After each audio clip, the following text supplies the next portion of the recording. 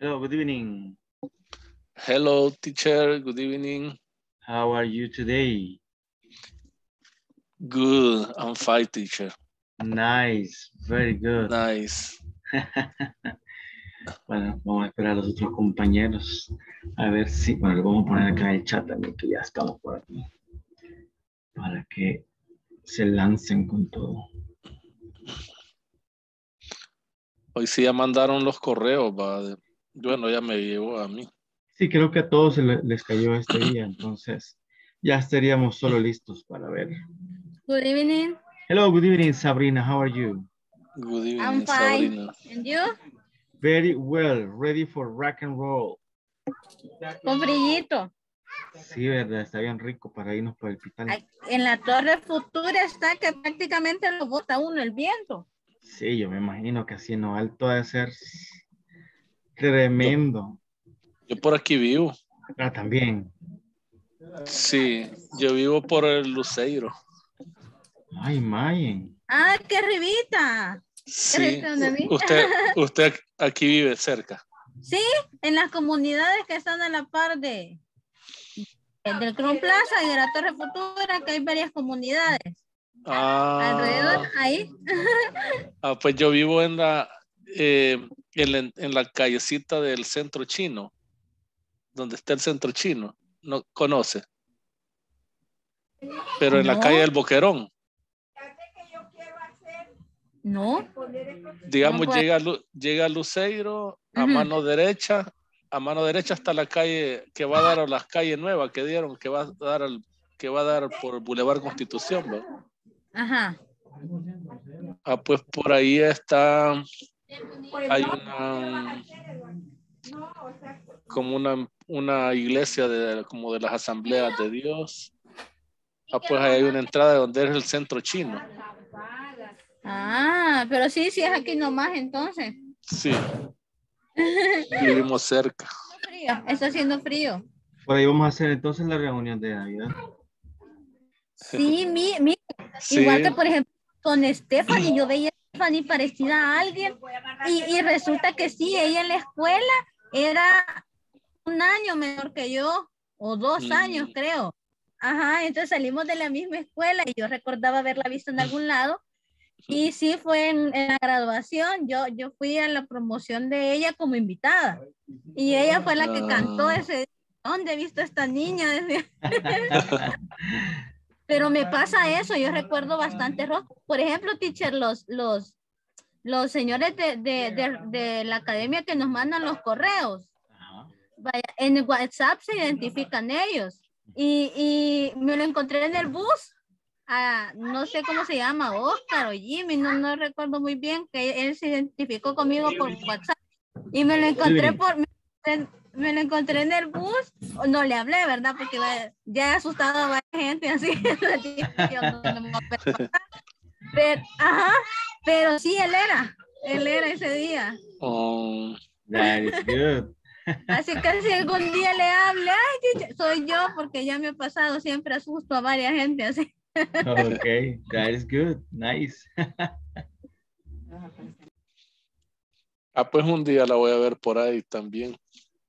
Yo soy de las que si me encuentro a alguien y es conocido, yo soy de las que saco la mano en el bus y empiezo a saludar y así me he hecho de varias amistades. That's good, that's great, that's nice. Sí. No, está la orden aquí en mi casa para hacer la despedida ahí de... Ahí está el pachangón ya armado. Pues sí. Ya puso mi esposa el arbolito. That's good. Solo apagamos la luz y ya estuvo.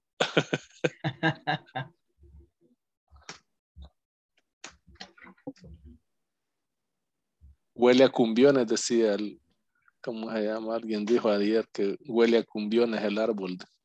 Sí, bien rápido lo puso, ¿verdad? Porque todavía no es diciembre. Yo siempre, bueno, en la casa aquí siempre, yo no lo pongo, pero lo ponen como el primero, lo ponen, primero o 2 de diciembre, por ahí. Sí. Pues ahí se puso mi esposa a arreglar ahí. Bueno, no mi esposa, porque no No me he casado todavía. Todavía está a tiempo. Todavía Que es podemos, espíritu, teacher. podemos agarrar consejos. Desde octubre está puesto el mío.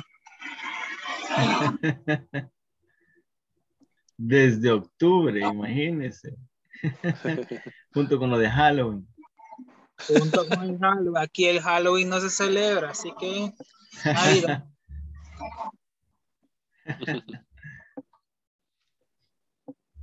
Pero aquí está heladito. La verdad es que yo cerré todas las ventanas porque me estaba pegando una brisa bien helada. Sí, yo también ya fui a cerrar varias ventanas porque se mete el frío y hay que dormir nice.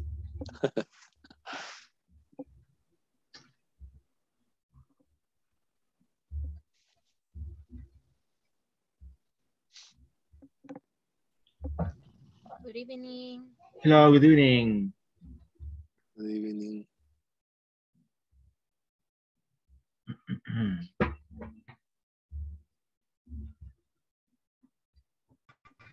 Qué poquito estaba. Perdón. Stephanie se oye como Matrix. Sí.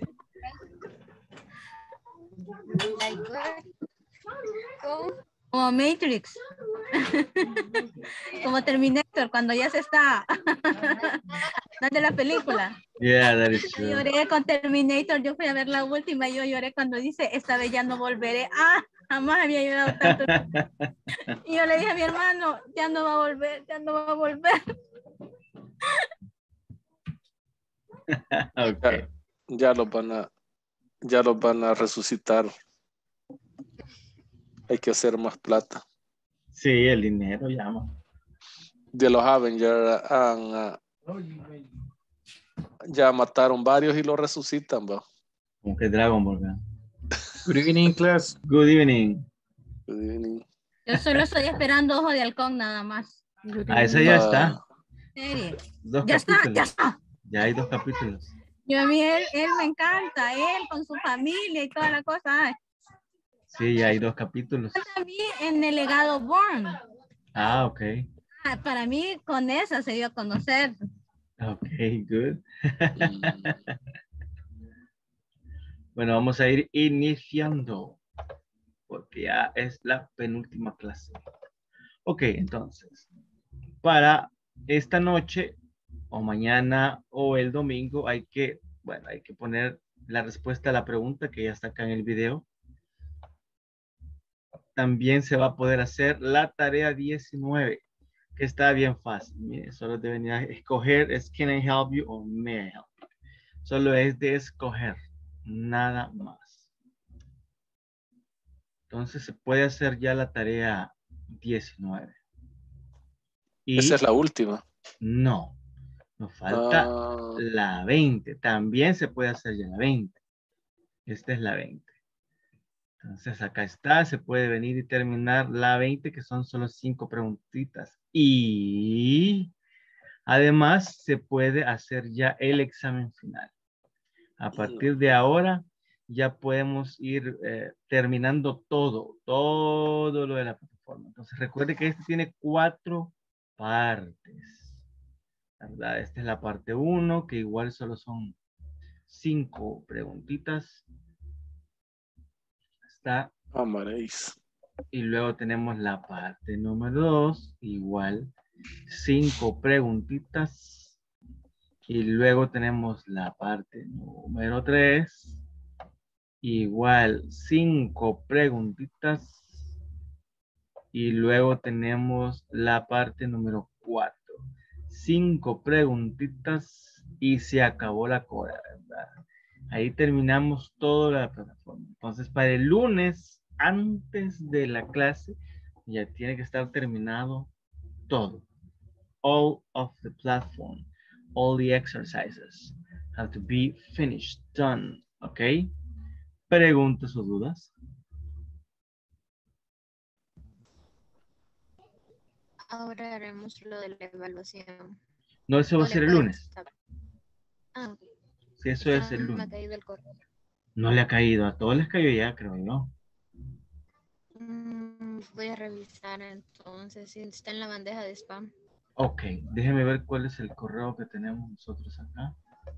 Sí. Eso era el otro anuncio era ese, que hay que esperar y no hay que hacer la encuesta, ¿verdad? Esa la vamos a hacer juntitos. Aunque lo mandaron al WhatsApp, teacher. Lo que pasa es que lo mandan al email y al WhatsApp. Recordemos de que para copiarlo y pegarlo, ¿verdad? A veces el WhatsApp es un poco más complicado. A ver, Stephanie, se lo mandaron al de aes.com. Entonces, búsquelo por ahí. Ok. Quita de spam porque no he recibido en la bandeja principal. Y en el WhatsApp tampoco la Ahí recibe. verificado el WhatsApp. Ok. Ya Porque si voy a lo tiene en ver. el WhatsApp, lo copia y se lo reenvía o lo pega en un documento y de ahí ya lo podría pegar a la encuesta. Ok, vamos a pasar lista entonces. Vamos a estar iniciando la penúltima clase. Alma Lisset Molina de Alas. Ana Yesenia Beltrán de Olivorio. Ángela Estefanía Marroquín Martínez. Present, teacher. Good. Benjamín Giovanni Hueso Cruz. Present. Good. Carlos Miguel Ángel Orellana Vargas.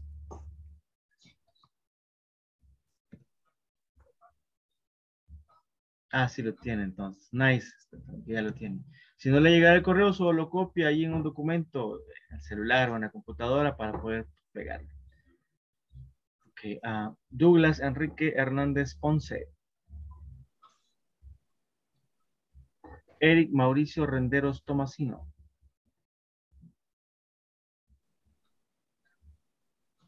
Stephanie Joana Landa Verde López. Present. Good. Francisco Javier Mariona Mengíbar. Gabriel Antonio Martínez Portillo. Present, teacher. Good. Jairo Enrique Campos Méndez. Present, teacher. Good. José Present.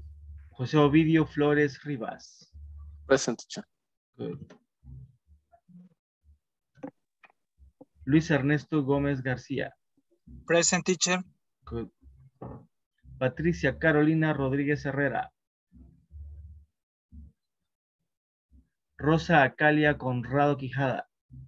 Present. Good. Sabrina Lisset García Orellana. Present. Good. Sergio Chamorro Calero. Present, teacher. Good. Williams Mauricio Vindel Retana.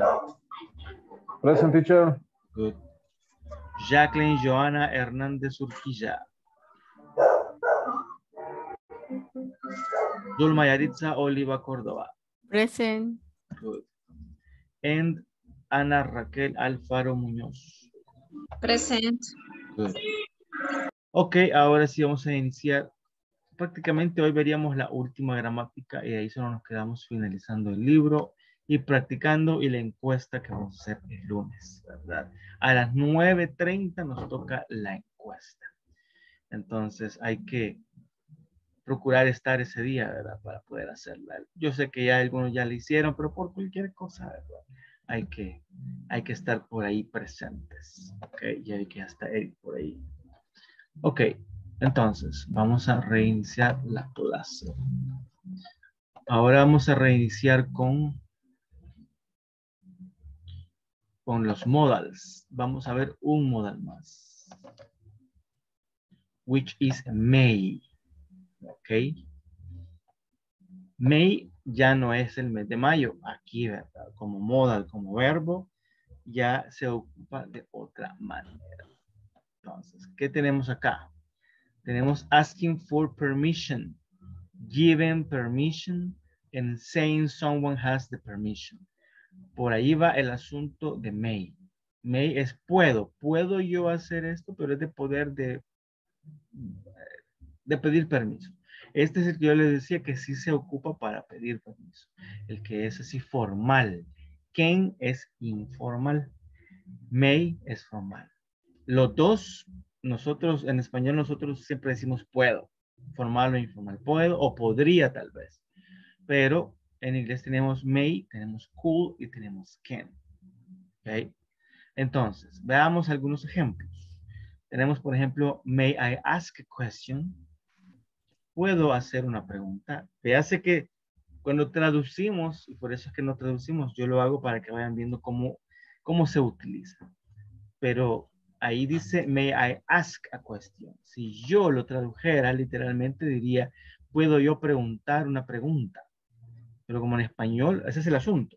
En español es incorrecto decir eso.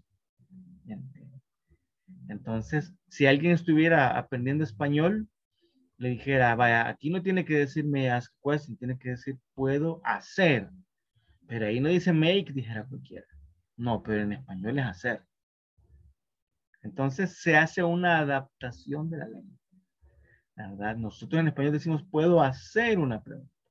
Pero en inglés sería may I ask a question. En inglés sí se puede decir puedo yo preguntar una pregunta. Se puede, no se redunda. ¿Verdad? Son reglas diferentes porque es un lenguaje totalmente diferente. Y este may es formal, muy polite y muy formal. ¿Ok? También se puede utilizar para dar permiso. You may borrow my car if you are careful. Tú puedes llevarte prestado mi carro si tienes cuidado. Siempre es poder, ¿verdad? You may borrow. Borrow es pedir prestado. ¿Ok? Lend es dar prestado. You may borrow my car if you are careful. Y también se puede para cuando nosotros decimos que alguien sí tiene el permiso de hacer algo, que es el tercero, el que dice students may borrow books for 14 days. Los estudiantes pueden prestar libros por 14 días.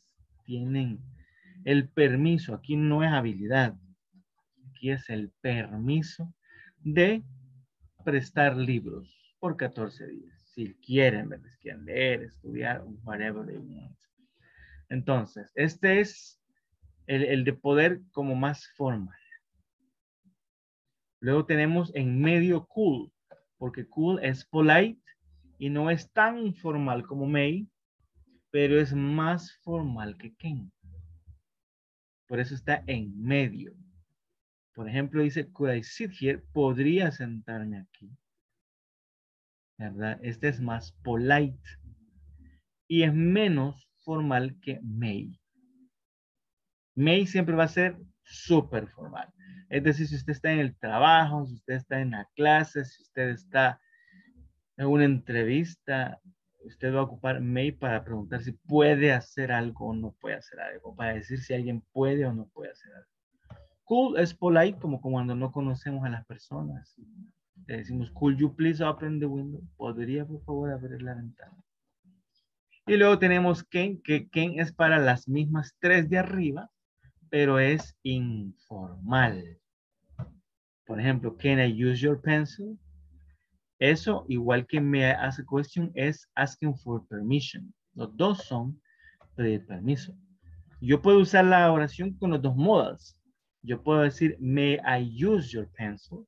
O puedo decir, can I use your pencil? La diferencia es que may es formal, con mucho respeto. Y can es informal. O sea, es como cuando ya somos amigos y tenemos confianza. Igual tenemos can en medio, que este es para dar permiso. You can borrow this shirt. Puedes usar, puedes tomar prestada esta camisa. ¿Verdad? Informal. Y el último, que es igual que el de arriba, que es saying someone has a permission. Podemos decir que alguien tiene el permiso, ya no es la habilidad, sino el permiso con can, pero ahí es muy informal. Students can use the computers at any time. Los estudiantes pueden usar las computadoras a cualquier hora, en cualquier momento, ¿verdad? Muy informal. Entonces la diferencia es que may es otro modal, las reglas son las mismas. Ok, Carlos Miguel. Las reglas son las mismas y dónde van a ir puestos en las oraciones es lo mismo. Pero la diferencia es que uno es formal, el otro es polite y el otro es informal. Questions.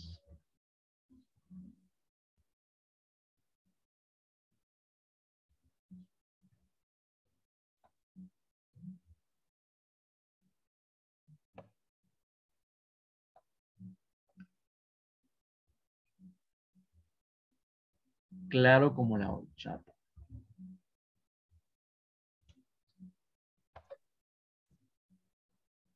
Bueno.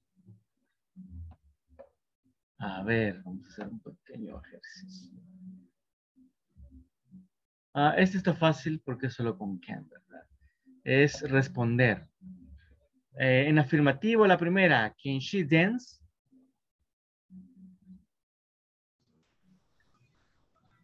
¿Cómo sería la respuesta afirmativa si yo le digo, can she dance? Yes, she can. Yes, she can. Yes, she can. La segunda negativa, can he ski? No. No, he can't. No, Good. he can. Good. Perdón. Good. La siguiente negativa, can he swim? No, he can't. No, he can. No, he can't. Todo esto es informal o habilidad, ¿verdad? Can he sing? Afirmativa. Yes, he can. Very good. Yes, he can sing. Can you read? Afirmativa. Yes, I can read. Yes, I can read. Very good. Can she play chess? Esa en negativa. No, she can't. No, she can't. Can he run? Afirmativa. Yes, he can. Yes, he can. Good. Can you write? Negative. No, I can't. I can. No, I can't. Can you climb trees? Afirmativa. Yes, I Yes, can. he can Yes, climb I trees. can. Good. Climb trees. ¿Saben qué es climb? Yes. What is that? Como subir árboles o escalar árboles. Escalar. Very good. También se ocupa para montañas and things like that. Ok. En esta, simplemente le vamos a poner can or can't. Okay. Number one, the first one. I can dance. I can dance. The next. You can play football. You can play football. Good. The next one. She can. Ride a bike. She can ride a bike. Good. The next one. She can play the guitar. Good. He can play the guitar. The next one. It can fly. Can fly. It can't fly. Good. Cuando hacemos la negativa, la fuerza mayor de la oración va en can't. He can't fly. Pero si es afirmativa es he can fly. Eso nos ayuda a ver cuándo es afirmativa y negativa. The next one. He can swim. We can swim. Good. The next one. You can sing. You can sing. Good. The next one. They can't run. Can't run. They can run. Good. The next one. My father can cook. Good. My father can cook. And the next one. So can skate. She can skate. Good. Perfect. Okay, let's see. And we have a little reading about this one. Let's see.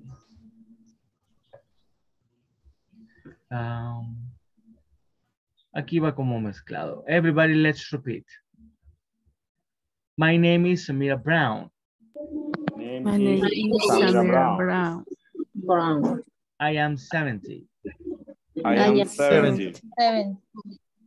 I am an old thin woman. I am an old thin woman. I am a thin woman. When I was young, When I When I was was young, I could do many things. I I could do many things. I could run. I could run. I could jump. I could jump. I could practice gym and play tennis. I could practice and play gym and play tennis. Now I can't do all that because I am very old. No, I No, can't I do can't do all that because I I'm am very very old. old. But I can read books. But I can't but read. I can read books. Visit many places and watch interesting programs. Visit many places and watch and interesting interesting programs programs on TV. On on TV, TV. and I am very happy. And I am very happy. Last weekend, Last weekend, I went to the theater with some friends. I went to the theater with some friends. My friend, It was fantastic. It was fantastic. Ok, creería yo que aquí no hay preguntas, pero bueno, check the grammar, check the vocabulary y si hay preguntas, me dicen.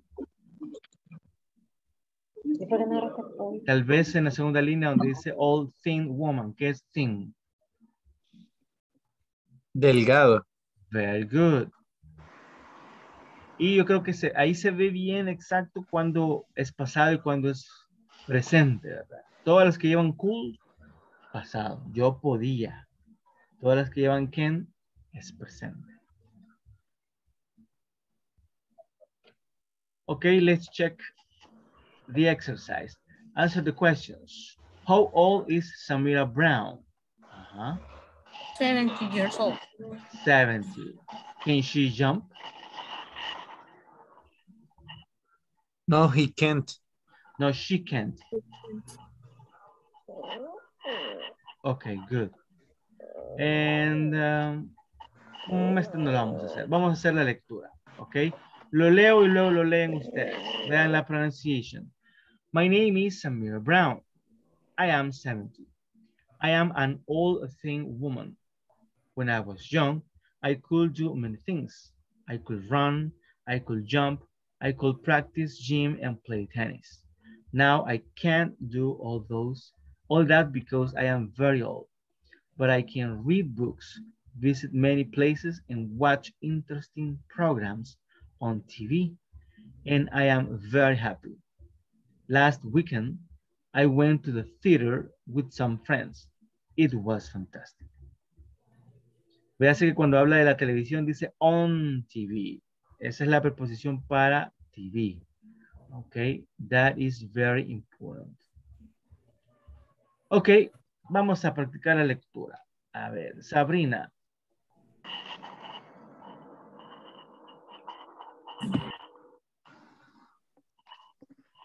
My name is Samira Brown. I am 17. I am an old thin woman. When I was young, I could do many things. I could run, I could jump, I could practice gym and play tennis. Now I can't do all that because I'm very old. But I can read books, visit many places, and watch interesting programs on TV, and I am very happy. Last weekend, I went to the theater with some friends. It was fantastic. Very good. That's nice. Yaritza.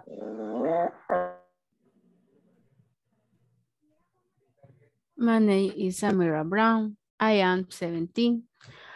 I am an old thin woman. When I was young, I could do many things. I could run, I could jump, and I could practice gym and play tennis. Now I can do all that because I am very old, but I can read books, visit my many places, and watch interesting programs on TV. And I am very happy. Last weekend, I went to the theater with some friends. It was fantastic. Perfect, very good. Now, perfect, very good. Now, Benjamin. My name is Samira Brown. I am 17. I am an old thin woman. When I was young, I could do many things. I could run, I could jump, I could practice gym and play tennis. Now, I can't do all that because I'm very old, but I can read books, visit many places, and watch interesting programs on TV, and I'm very happy. Last weekend, I went to the theater with some friends. It was fantastic. Very good. Now, Patricia. My name is Samira Brown. I am 17. I am old teen woman. When I was young, I could do many things. I could run. I could jump. I could practice games and play tennis. Now I cannot do all that because I am very old. But I can read books, visit many places, and watch places and watch interesting programs Interesting. on TV, and I am very happy. Last weekend, I went to the theater with some with some friends. I was fantastic. Okay, very good. Now, Sergio. My name is Samira Brown. I am 70. I am an old teen woman. When I was young, I could do many things. I could run, I could jump, I could practice gym and play tennis. Now I can do all the because I am very old, but I can read books, visit many places and watch interesting program on TV, and I am very happy. Last weekend, I went to the theater with some friends. I was fantastic. Very good. Now, Jose Ovidio.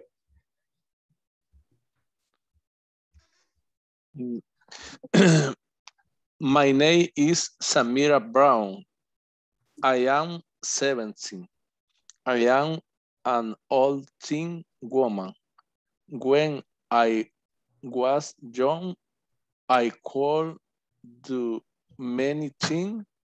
I could run, I could jump, I could practice gym and play tennis.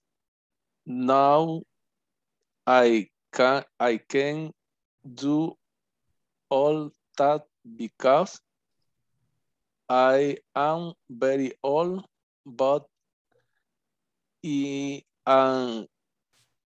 and can read books, read books, visit many places, and watch interesting programs on TV. And I am very happy. Last weekend, I went to the theater with some friends. It was fantastic. Good. Stephanie. Hi, my name is Samira Brown. am 17 and an old thin woman. When I was young, I could do many things. I could run, I could jump, I could practice gym and play tennis. Now I can't do all that because I'm very old. But I can read books, visit many places, and watch interesting programs on TV. And I'm very happy. Last weekend, I went to the theater with some friends. It was fantastic. Very good. Now, Rose. My name is Samira Brown. I am 70. I am an old thin woman. When I was young, I could do many things. I could run, I could jump, I could practice gym and play tennis. Now I can't do all that because I am very old. But I can read books, visit many places, and watch interesting programs on TV. And I am very happy. Last weekend, I went to the theater with some friends. I was fantastic. Okay, good. Eric. My name is Samira Brown. I am 70. I am an old-time teen woman. When I was young, I could do many things. I could run, I could jump, I could practice and play tennis. No, I can't do all that because I am very old, but I can read books, visit many places, and watch interesting programs on TV, and I am very happy. Last weekend, I went to the theater with some friends. It was fantastic. Good, nice. Williams. My name is Samira Brown. I am 17. I am another thin woman. When I was young, I could do many things. I could run, I could jump, I could practice gym and play tennis. Now I can't do all that because I am very old. But I can read books, visit many places, and watch interesting programs on TV. And I am very happy. Last weekend, I went to the theater with some friends. It was fantastic. Good, perfect. Rachel. My name is Samira Brown. I am 17. I am an old teen woman. When I was young, I could do many things. I could run, I could jump, I could practice gym and play tennis. No, I can't do all that because I am very old, but I can read books, visit many places, and watch interesting programs on TV, and I am very happy. Last weekend, I went to the theater with some friends, with some friends. It was fantastic. Good, nice. Now, Douglas. Bueno, Douglas no sé si puede, porque iba en bicicleta. Sí, creo que no. Jairo.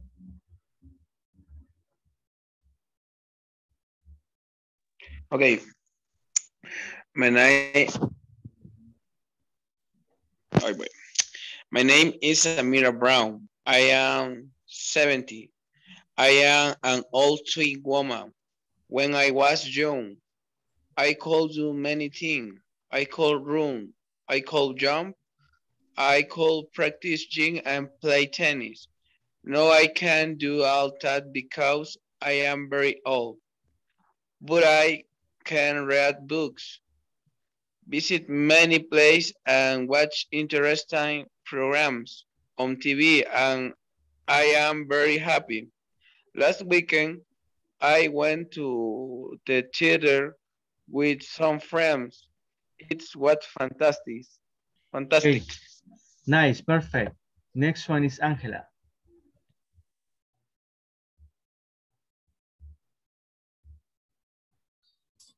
My name is Samira Brown. I am 70. I am an old teen woman. When I was young, I could do many things. I could run, I could jump, I could practice gym and play tennis. Now I can't do all that because I'm very old. But I can read books, visit many places, and watch interesting programs on TV, and I am very happy.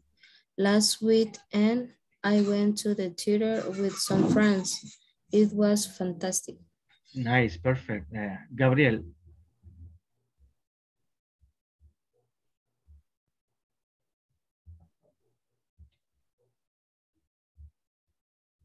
Ahí está. Carlos Miguel.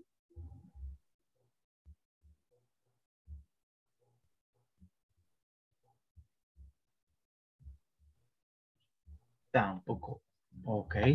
Creo que los demás ya leímos, ¿verdad? Luis va manejando. Let's see. Yeah, I guess everybody has read. Okay, good. Okay, we're going to continue with the book because we need to move on, okay? So we are still in Unit 3, scheduled events at the workplace. Use the present continuous for temporary situations. The expressions these days and at the moment are often used to emphasize the temporary aspect of the activity. Examples, I am reading a new book these days. This is a temporary activity because the person will finish reading the book. Wendy is having a meeting at this moment. The meeting will finish sooner or later. We are taking an English course. The course will end. Entonces, esto es repaso del presente continuo para situaciones temporales. Y lo que dice el extracto es que muchas veces ocupamos these days o at the moment para enfatizar si es temporal o si no es temporal. Como el primero que dice I am reading a new book these days. Estos días, pues, porque me lo voy a acabar el libro y se va a acabar la actividad, aunque vaya en progreso. Wendy is having a meeting at this moment. Se va a acabar la reunión en cualquier momento, ¿verdad? We are taking an English course. También, algún día se tiene que acabar el curso. Entonces, esto no es algo que sea un hábito o una rutina, sino que es algo que se inició, va en progreso y va a tener un final. Es una acción temporal. Yo creo que nos recordamos más o menos de esta parte y let's check. The writing ya lo hicimos. Una consulta. Dígame. El taking sí lo vamos a utilizar para eso, ¿verdad? ¿Cómo o sea, así? Como para el temporal. Así como menciona arriba. We are taking English course. Lo que pasa es de que como aquí, los demás, como this day o at the moment. No, taking es el gerundio. Ese es el, ¿cómo le explico? Ese es el presente progresivo. Los otros, this day y at the moment, no es el presente progresivo, pero es una time expression que nos dice que es una cosa o algo que se está haciendo en progreso y que va a finalizar. La número 3 no tiene una time expression, pero se entiende de que el curso se va a terminar y que es una acción temporal. Ok, gracias. You're welcome. Ok, ahora sí vamos a la unit number 4. Ok, tech support. I will be able to make a phone call to report problem. Ok, por eso estamos viendo algunas llamadas, algunas cosas como para pedir soporte. So we are going to repeat. Everybody please repeat. Good morning, this is Peter from tech support.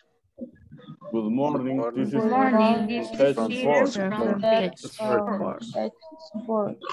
How can I help you? How can I help you? Hi, Peter. This is Robert. Hi, Peter. This is Robert. I am calling from the Human Resources Department. I am calling calling from the Human Resource Resource Department. Department. I like to report a problem with my computer. I like like to report a I problem like to with my report a computer. problem with my computer. What is it, Robert?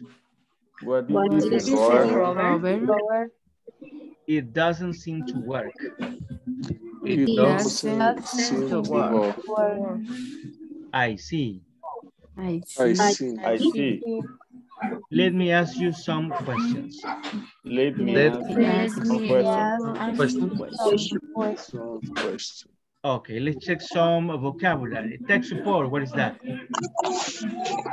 Soporte técnico. Soporte técnico. Vea, la pregunta esa es de las más comunes cuando se contesta una llamada y es algo de servicio, ¿verdad? Eso, de customer service. How can I help you? ¿Cómo le puedo ayudar? ¿Verdad? Can. Ahí va ya el can. Informal. Hi, Peter, this is Robert. I'm calling from the Human Resources Department. I'd like. ¿Ese qué es? ¿Esa contracción con D qué es? I would like. I would. Very good. Solo que va contractado. I like to report a problem with my computer. Luego dice, it doesn't seem to work. Ahí qué dice.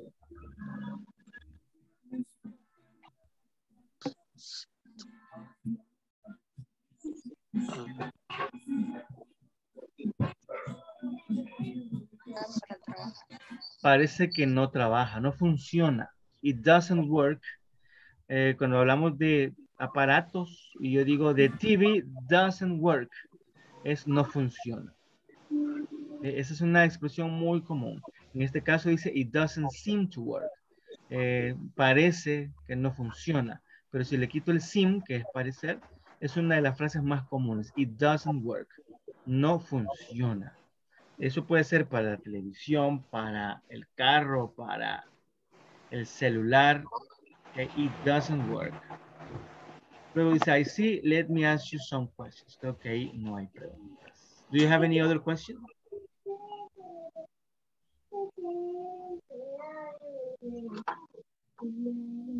Ok, let's practice. A ver, José Ovidio and Sabrina.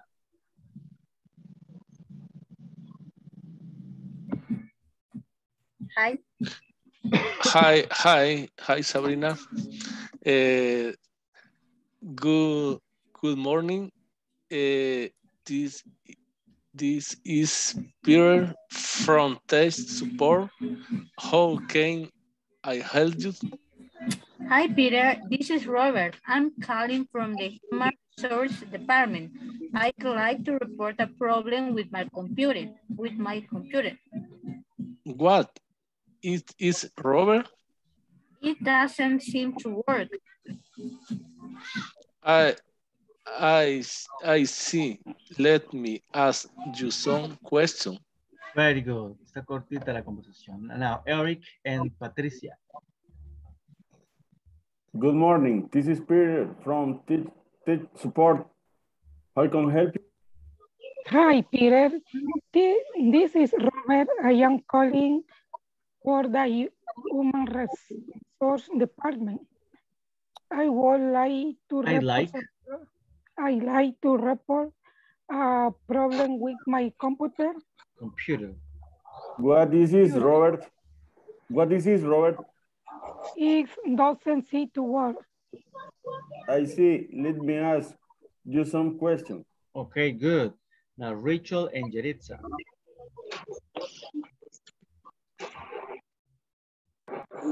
Good morning. This is Peter from Tech Support. Tech Support. Tech Support. How can I help you? Hi, Peter. This is Robert. I am calling from the Human Resource Department. I'd like to report a problem with my computer. What is it, Robert? It doesn't seem to work. I see. Let me ask you some questions. Good, nice. Now, Rose and Williams. Good morning. This is Peter from Tech Support. How can I help you? Hi, Peter. This is Robert. I am calling from the Human Resource Department. I'd like to report a problem with my computer. What is it, Robert? It doesn't seem to work. I see. Let me ask you some questions. Good, nice. Now, Benjamin and Jacqueline. Good morning, this is Peter from Tech Support. How can I help you? Hi, Peter. This is Robert. I am calling from the Human Resource Department. I like to report a problem with my computer. What it is, Robert? It doesn't seem to work. It doesn't seem to work. It doesn't seem to work. I see. Let me ask some questions. Good. Now it's going to be, let's see, Stephanie and Sergio. Hi, Stephanie. Hi, Sergio. Good morning. Good morning. You. Use. Okay. Sorry. Good morning. This is Peter from Tech Support. How can I help you? Hi, Peter. This is Robert. I'm calling from the Human Resources Department. I like to report problem with my computer. What is it, Robert? Doesn't seem to work. I see. Let me ask you some questions. Good, perfect. Now, Douglas. No sé si puede, creo que no, ¿verdad? Okay. Jairo and Angela.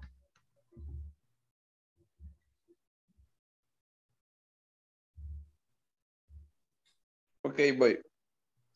Good morning. This is Peter from Tech Support.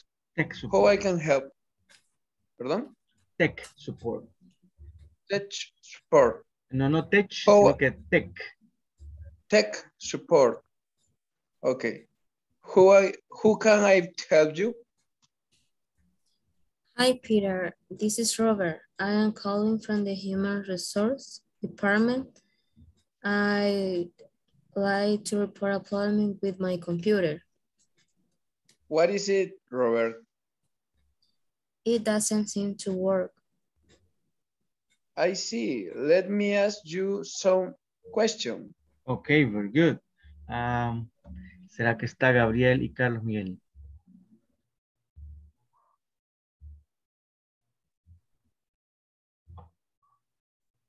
Creo que no. Okay.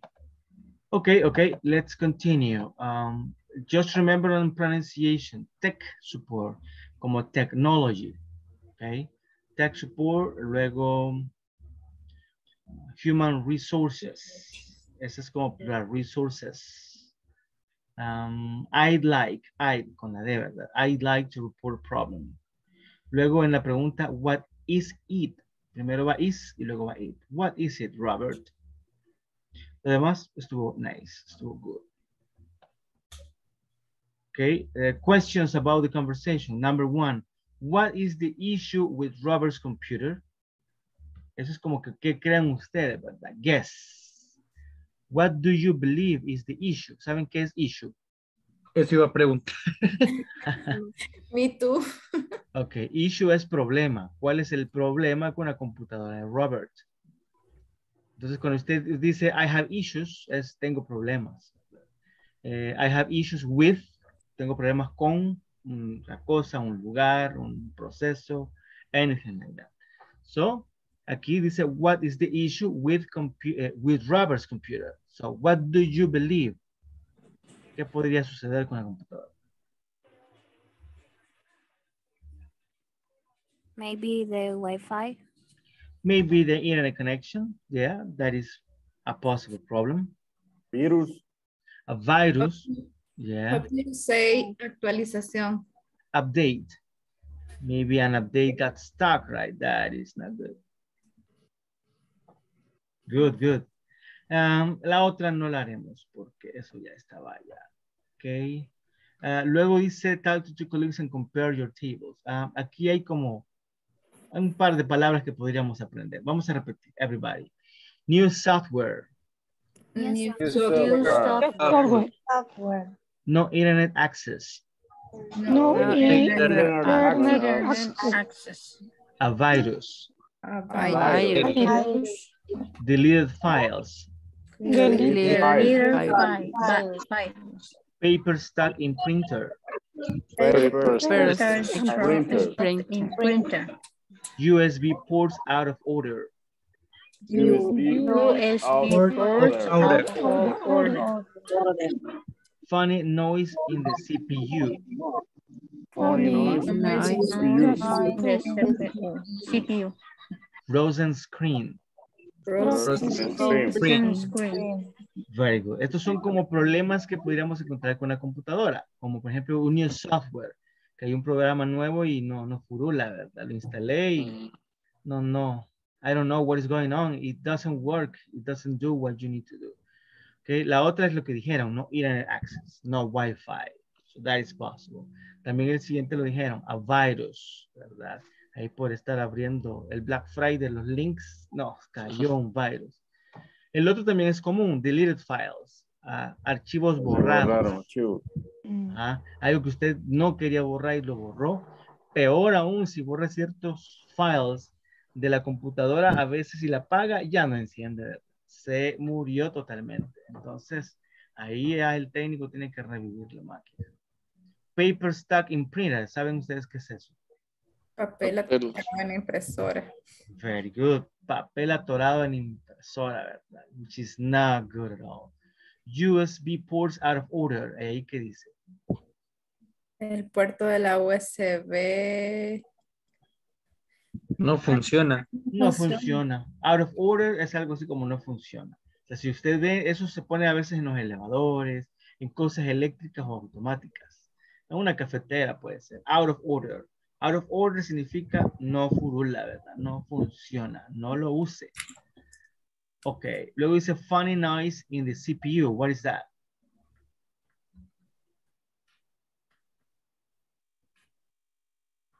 Como un ruido gracioso en el CPU o algo así. Eso, solo que nosotros en español decimos un ruido raro. ¿Verdad? Es como que raro. Es a funny noise in the CPU. Pero no es que sea, aquí en este caso no es divertido, sino que es raro. No sé qué tiene, ¿verdad? That is it. Frozen screen. What is that? Pantalla Como que se congeló la pantalla. La pantalla congelada también sucede a veces, ¿verdad? Tiene uno 80,000 cosas abiertas y the computer dies. Okay, we're not going to do this. Good. So it says tech support. Vamos a repetir esto. So everybody, please. Ways to report a problem. Ways to report a problem.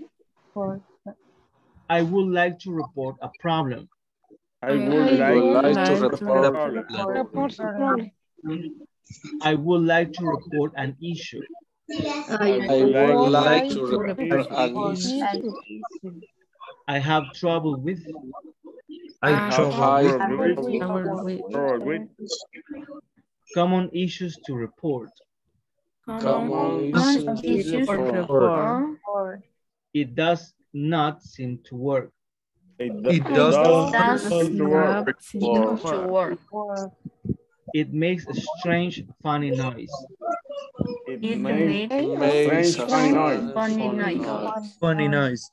It does not turn on. It does not turn on. Buenas noches. Vale, entonces estamos con ways to report a problem.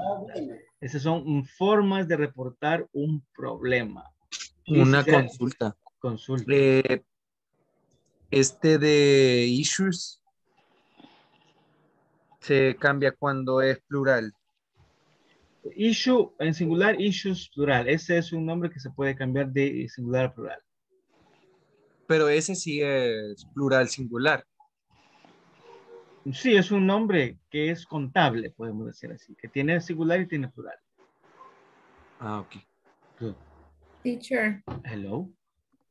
Please repeat, I does not turn on. No, it does not turn on.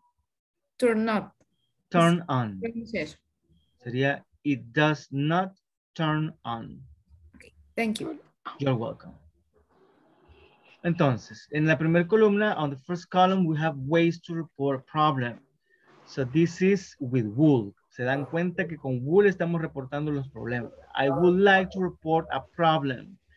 I would like to report an issue. I have trouble with, okay? I have a problem, podemos decir también. So that is the common way. Y luego common issues, problemas comunes que se reportan. It does not seem to work. Eso ya lo vimos, algo así como, parece que no funciona. It makes a strange, funny noise. Esos son intercambiables. Un sonido raro, ¿verdad? Pero podemos decir strange o podemos decir funny, funny noise. Y la última es de lo más común también. It does not turn on. It doesn't turn on. Sería no enciende. ¿Verdad? Ya no me encendió, bien raro. Lo metí al agua el celular y no me encendió. Entonces. So weird. Very weird. I don't know what happened. Y lo botó, no lo boté y tuvo una pantalla rajada. So, that happens sometimes. And let's see. This is an interesting question in the peer work. What are the common issues you have in your workplace? In your work, in your job, what are some common issues that you have sometimes? No debería de hablar de eso. It's just to practice English, right? So, not a problem. The server turn off. The server. The server. Off. Yeah. Always. Oh my goodness, that's not good. That's not good. What other issues do you have? Stock paper. Stock, I'm sorry? I don't remember, but it's like stock paper in the printer. Stock paper in the printer. Yeah, that is not good, right? Not a good. Also, slow. The printers are really slow. That happens all the time. You send a print and it never goes out. Yes. The air conditioner. Oh, true. Really? The air conditioner is not working properly? Just in the clinic, I am. Oh, okay. That's not good. You need a change. Okay. We're not gonna do this. So many people louded. So many people? Loud. Laughed. Okay. Okay. Yeah, that's not good. I always laugh. What is the problem about that? Maybe where he works that he needs to pay attention or something like that. Okay, el video sí lo vamos a ver. Let's see how it goes. Let me just get that ready. And let's wait a moment. Meanwhile, it's loading.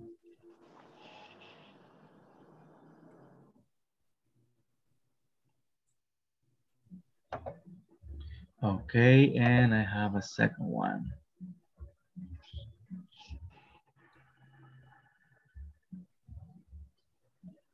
Well, the second one is not available anymore.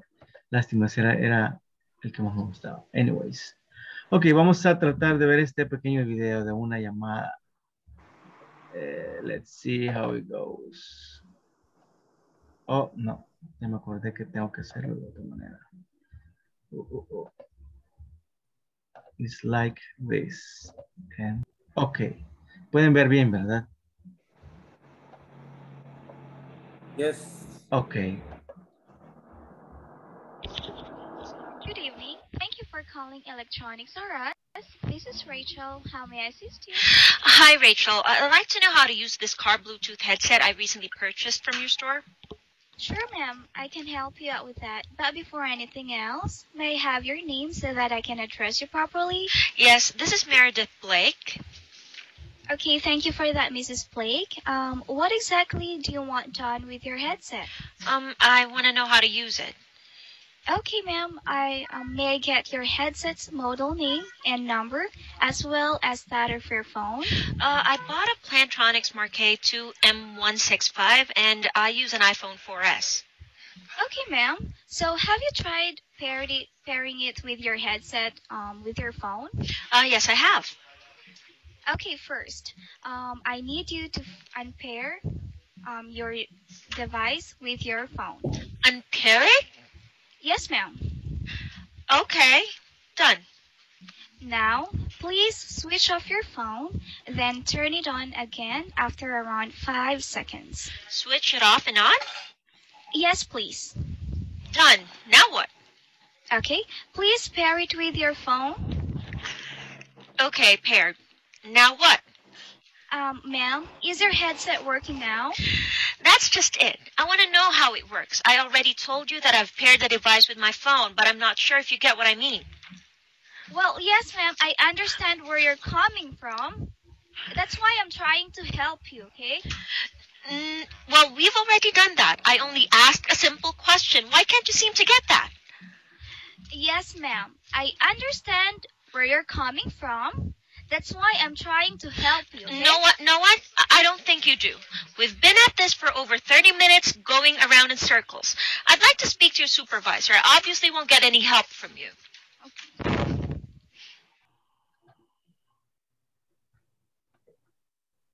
Ok.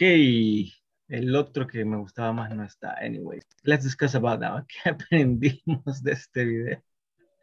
¿Qué entendí? Que no le solventó para nada. Nada, de esos filipinos no son muy buenos en el teléfono. Ok, what else? Es una llamada anormal en realidad. Did you work in a call center, teacher? Yeah, before I used to, yeah. Yeah, it's difficult sometimes, you know. Yeah, the Philippines, man, it's a crazy man. Yeah, they are not good. I don't know. Something is going on with them. And what else? ¿Qué más entendimos de la llamada? Les pedía que por favor apagara su teléfono por 5 segundos y donde no le supo solventar, llamó al gerente. Yeah, that happens. That happens a lot. ¿Algún otro comentario? No entendí qué era lo que estaba queriendo enlazarla. Eran unos headsets. Ah. Unos headsets con el teléfono que no... quizás el problema que tuvo es que la... No lo sabía utilizar, ¿verdad? Ese era el problema.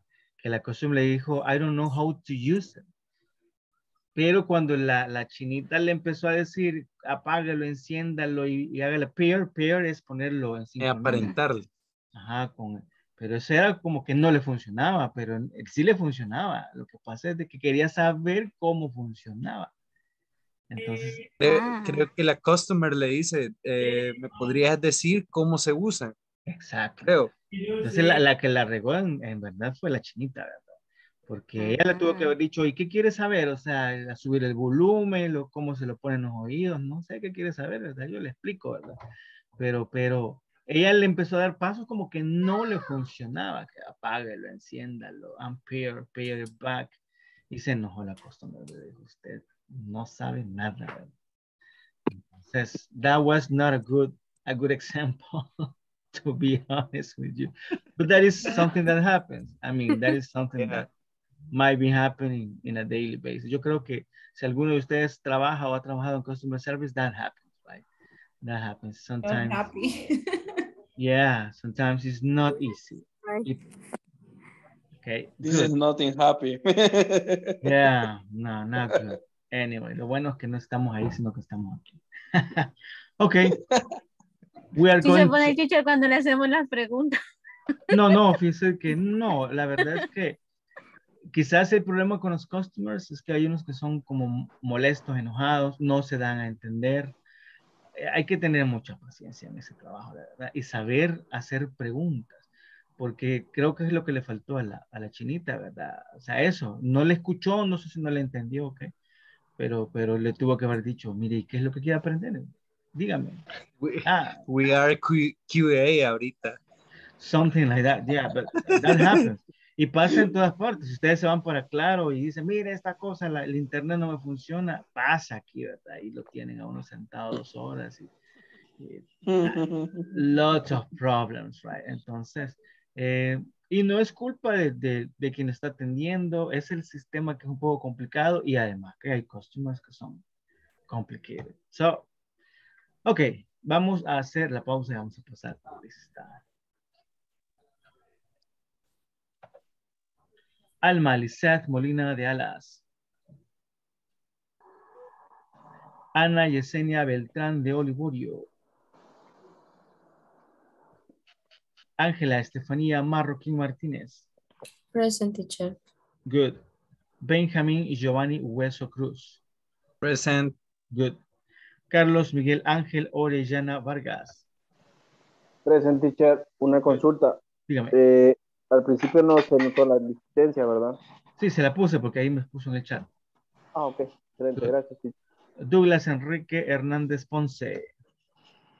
Present. Good. Eric Mauricio Renderos Tomasino. Present. Good. Stephanie Joana Landa Verde López. Present. Good.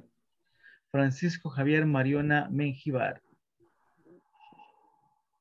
Gabriel Antonio Martínez Portillo.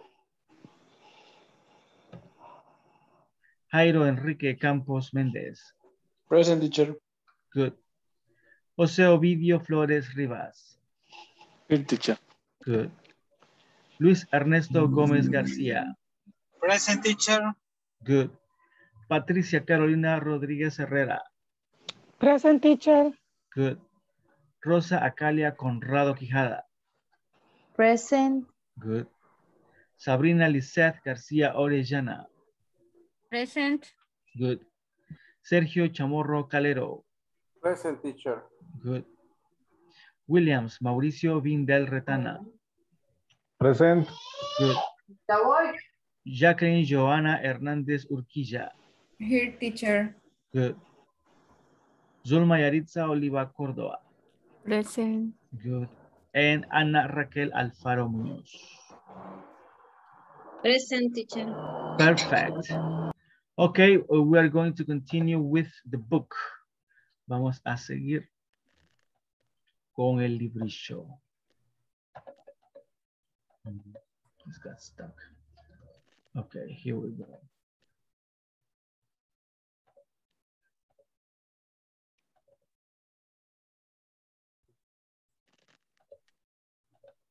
Okay, so this is a conversation, okay? And it says, I will be able to report a problem using formal language. And in the number 1, it says, let's start. What is the most common problem with printers? What is the most common problem with printers? All printers. Mm-hmm. The paper? The paper that gets stuck, right? Yes, stuck. Yes. Stuck. Probably another problem that is very common is when the printer is out of ink. Cuando se le acaba la tinta, that is a problem. So probably those are the 2 main problems with the printers. Okay, let's repeat everybody. Mike Hernandez, IT department. Mike Hernandez, IT department. Department. Hello, Mike. Hello, Mike. Hello, Mike. This is Maria Ochoa from accounting. This is Maria Ochoa from accounting. I would like to report a problem with my printer. I would like to report a problem with printer. What is the problem, Ms. Ochoa? What is the problem, Mr. Ochoa? It doesn't seem to be working. It It doesn't doesn't seem seem to be working. And it's making a strange noise. And it's making It's a making strange noise. strange noise. Is there a message in the control panel? Is there a message in the control panel? Yes, it says service. Yes, Say service. Service. Also, there is a red light on the error button. Also, there is a red light on the error button. I would like you to come soon to check it. I would like you to check it. I see. I'll be there right away. I see. We'll be there right away. Okay, let's check some vocabulary. En la 1 no hay nada. This is Maricha from accounting. I would like to report a problem with my printer. What is the problem? It doesn't seem to be working and it's making a strange noise. Is there a message? Recordemos la pronunciación es message. Message, eso ya es otra cosa. In the control panel. It says service also. ¿Qué era also? También. También. There is a red light on the error button. I would like you to come soon. ¿Qué era soon? Pronto. Pronto, very good, to check it. I see, I'll be there right away. ¿Qué era right away? Enseguida, algo así. Enseguida, en este momento, ahorita salgo para allá. Okay, let's practice. Let's see, Sabrina and Yaritza. Mike Hernandez, IT department. Hello, mate. This is Maria Ochoa from accounting. I would like to report a problem with my printer. What is the problem, Miss Ochoa? It doesn't seem to be working. It doesn't seem to be working and it's making a strange noise. Is there a message in the control panel? Yes, it says service. Also, there is a red light on the error button. I would like you to come soon to check it. I see. I'll be there right away. Very good. That was nice. Now, Benjamin and Rose. Mike Hernandez, IT department. Hello, Mike. This is Maria Ochoa from accounting. I would like to report a problem with my printer. What is the problem, Mr. Ochoa?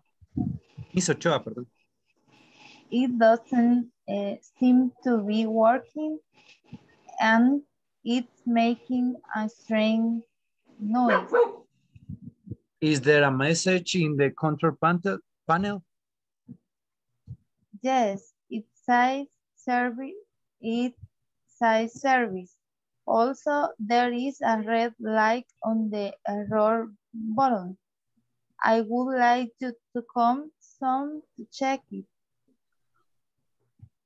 I see. I will be there right away. Okay, very good, nice. Now, Stephanie and Jose Ovidio. Mike Hernandez, IT department.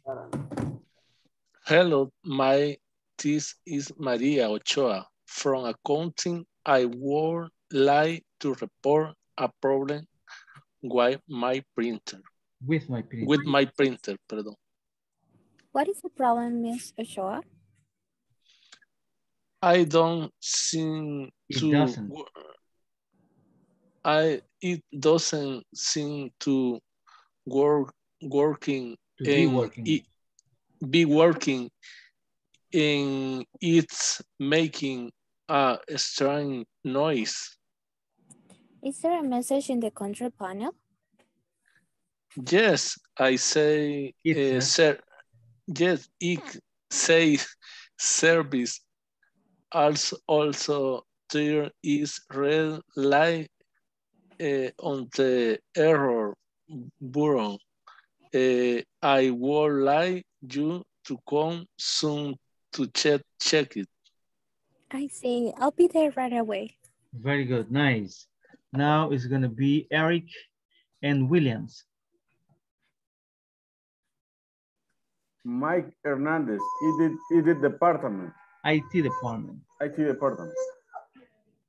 Hello, Mike. This is Maria Ochoa from accounting. I would like to report a problem with my printer. What is the problem, Ms. Ochoa? It doesn't seem to be working and it is making a strange noise. It is still a message in the control panel. Yes, it's a service. Also, there is a red light on the error button. I would like you to come soon to check it. I see. I'll be there right away. Good, perfect. Now Jacqueline and Carlos Miguel. Mike Hernandez, IT department. IT department. IT department. Hello, Mike. This is Maria Ochoa from accounting. I would like to report a problem with my printer. What is the problem, Ms. Ochoa? It doesn't seem to be working. It's making a strange noise. Is there a message in the control panel? Yes, it's a service. Also, there is a red light on the roll button.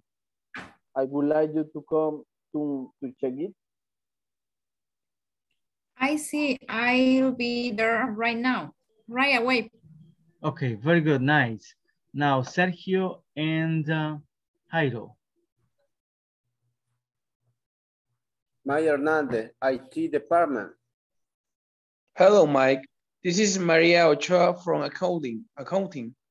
I would like to report a problem with my printer. What is the problem, Ms. Ochoa? It doesn't seem to be working and it's making a strange noise. Is there a message in the control panel? Yes, it's a service. Service. Also, pardon? Service. Service. Also, there is a red light on the error button. I would like you to come soon to check it. I see. I'll be there right away. Okay, good. Now Douglas and Angela.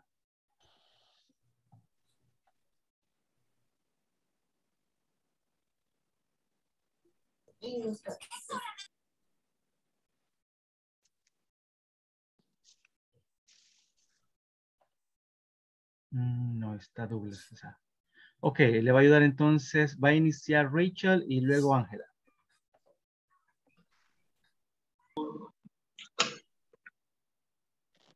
Mike Hernandez, IT department. IT department. IT department. Department. Hello, Mike. This is Maria Ochoa from accounting. I would like to report a problem with my printer. What is the problem, Miss Ochoa? It doesn't seem to be working and it's making a strange noise. Is there a message in the control panel? Yes, it's a service. Also, there is a red light on the error button.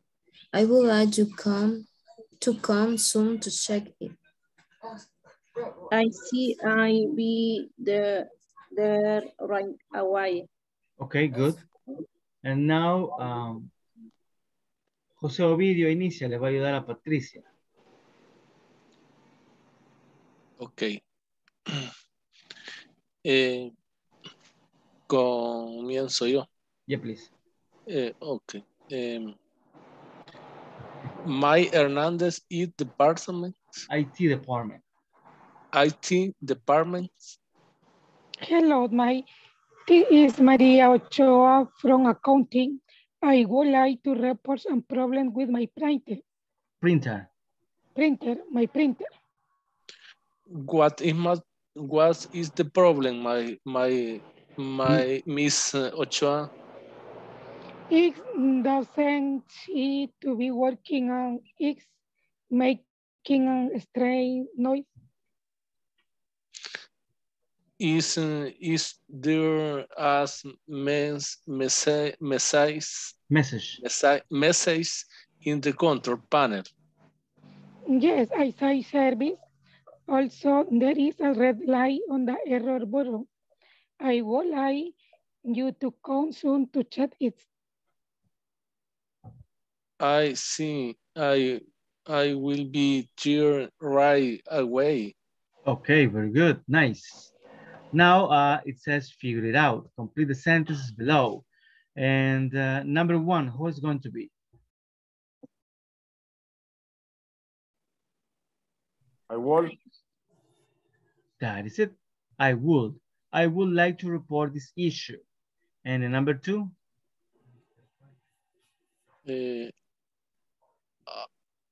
I will.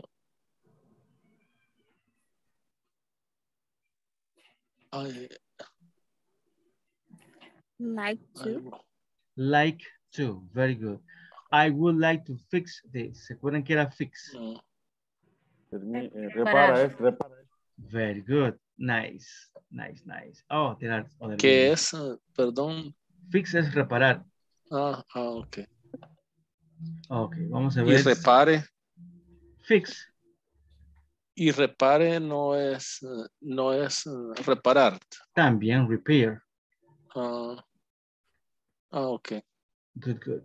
Vamos a ver si están estos videos. Not of call center. Yeah, I don't know why. No, this book is made by INSAFORP, and I don't know why they have this kind of example.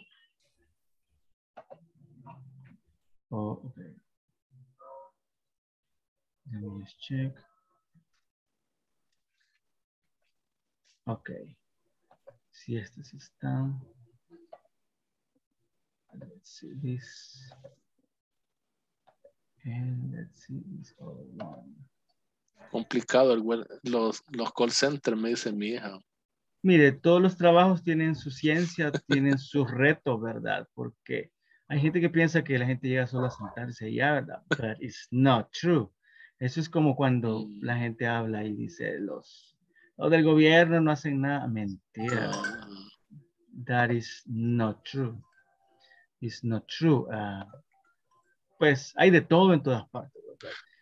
Y hasta llorar la hicieron. Hasta renunció de Walmart ahí.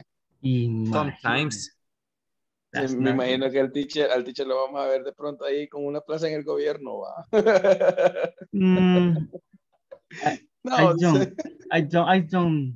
I prefer the private companies, to be honest with you. Pero hay gente que sí le gusta mucho, ¿verdad? Solo busca así. Hay de todo en todas partes y todos los trabajos tienen sus retos, ¿verdad? Bueno, a veces... si salió uno de no hacer mucho, mejor, but. Well, that would be good. Ganar mucho, hacer poco, dice. Yeah. Cabal. Okay, let's check this video. Creo que lo puse bien. Me dicen si escuchan. ¿Sí se escucha? Sí. Okay, let's check. Hi, it's Brendan Howe here with your TDCnet Tech Tip, giving you tips and tricks on how to use technology more effectively. Today, I'm talking about the bane of my existence, printing problems. I can't stand them. If I'm trying to print and I can't print, if I'm on the way out to a client, if I'm trying to get something out, something done, and I can't print, oh man, it drives me nuts. And you're probably the same way. So here's what I wanted to do today. Give you some simple troubleshooting steps that you can take if your printer is not working properly. So you can get it fixed and you can get back on with your day, and you can reduce the amount of frustration that you have from printing problems. So some of these tips apply at home too. So if you've got one of those kind of cheapy $100 printers or something like that, you can do some of these troubleshooting steps and you can get it working properly again. So here we're in my office right now. I've got a printer. This printer and I have become very good friends. It works very well for me. Hardly ever has a problem. It's a good thing too, because if he had a problem, my little HP here had a problem, he'd probably get thrown against the wall or something like that, because I have no patience for dealing with printer problems whatsoever, as my team will kind of tell you. Anyway, back to our printing troubleshooting steps. I'm going to give you four troubleshooting steps, basic troubleshooting steps you can do if you can't print. So number one, check the printer for error messages. So there's a little display up on your printer. It's fairly basic. A lot of people know this, but if you can't print, first thing you do, walk over the printer and look. It might say it's out of paper, might say it's out of toner, might say there's a jam, that sort of thing. That's going to give you a really good idea of what's going on and why your printer isn't working. Number two, reboot the printer. It's a sad fact with the IT world. If you reboot it, a lot of times it will just fix itself. If it hasn't been rebooted in a long time, if there's something going on with the network, you reboot it, you're going to fix it. So give it a little reboot, press the power button, yank out the power cord, that sort of thing, reboot the machine, and see if it starts working after you do that. Number three, check to see if other people around you can print. So if you're in an office environment, see if there's other people in the office who can print. If there's other people who can print, then you know it's something desktop related, it's something specific to your computer. If nobody can print at all, maybe it's your print server, maybe it's the printer itself, that sort of thing. So that kind of narrows it down, and it's going to help you get to the solution a lot faster. So, and then number four, which is a slightly more advanced, is checking the print queue. So if you're using Windows 7, you can go to the devices and printers screen. You just go Start menu, click on Devices and Printers, and then open up the printer that you're printing to. So in this case, I'd be opening up my HP and looking at the queue, see if anything's stuck. It'll have error messages, it'll say spooling, or different stuff like that. You can delete those. You can, if there's one print job that's stuck in the queue, you can delete that and get yours going, or that sort of thing. So they're your favorite. That's your kind of printer troubleshooting 101. Now, I'll give you one more slightly more advanced option. So if you're feeling more confident and you're feeling good that you can try a little bit more advanced printer troubleshooting, the other thing you can do is you can delete and re-add your printer.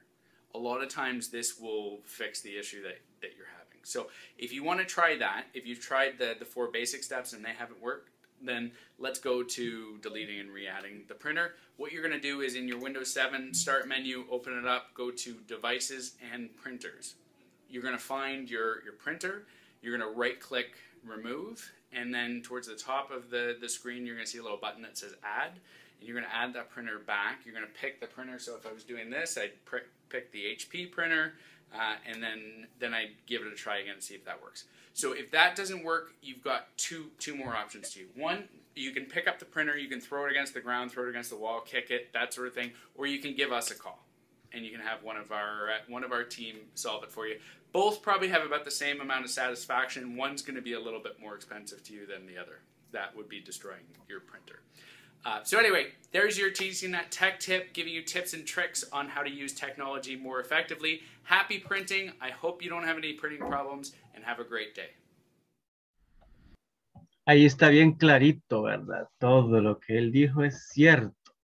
O sea, lo único raro es que todavía habló de Windows 7 hasta algo viejito el video. ¿Qué entendimos? Bueno, que en realidad da como los puntos para reparar el impresor, ¿va? Good. Como desinstalar el programa, volver a instalar, configurar, varias opciones. No se me quedaron así todas, pero... Okay. That's good because we understand. Entendimos ya varias cosas. That is nice. Ajá. ¿Alguien más? Dígame. Speak very fast. Sí, él habla normal, ¿verdad? Así es como cualquier persona que habla inglés le va a hablar. Hello, good morning, bla, bla, bla. Entonces, no es rápido, es normal. Quizá lo sentimos rápido porque nosotros aquí hablamos lento, ¿verdad? Así vamos despacio. Pero no es así como que tan rápido. Pero sí, para el nivel que tenemos y si le entendimos un 60, 70%, that's good. We are very good. That's nice. A ver, ¿alguien No más? entendí nada. Que habían 4 pasos para poder como identificar cuál era el problema del impresor. Primero tenías que ver el mensaje que brindaba, te daba a rebotearla. Quiero ver, ¿cuál era la otra?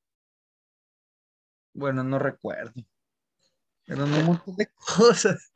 La tercera, si alguien más estaba imprimiendo. Ajá. No tenía una cola también. Ajá, good, cute, that's good.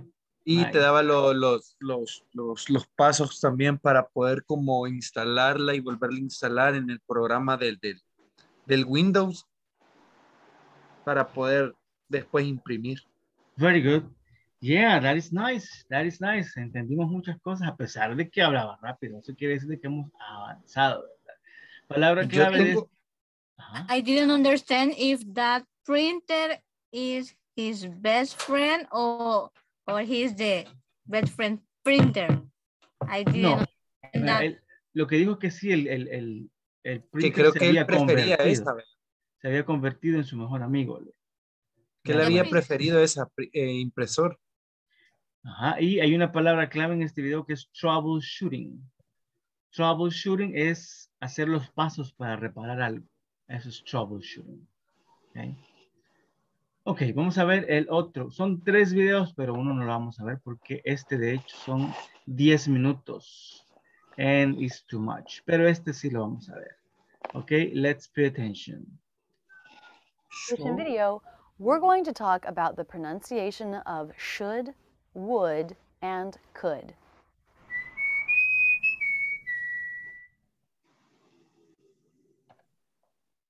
These words all rhyme. The pronunciation is simpler than it looks. The L is silent. So they all have their beginning consonant, the as in book vowel, and the D sound. Should, would, could. They rhyme with good, hood, and would.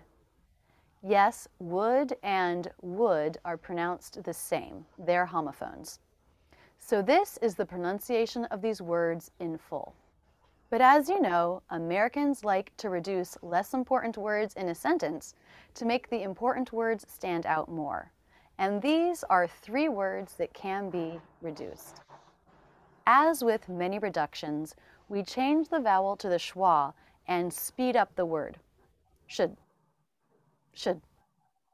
would, could. You'll hear Americans go even further though and drop the D. I noticed I did this when I was doing a Ben Franklin exercise on some of my own speech. Should we get dinner? Yeah. Should we get dinner? One of the things I noticed is I'm dropping the D sound. Should we? Sh.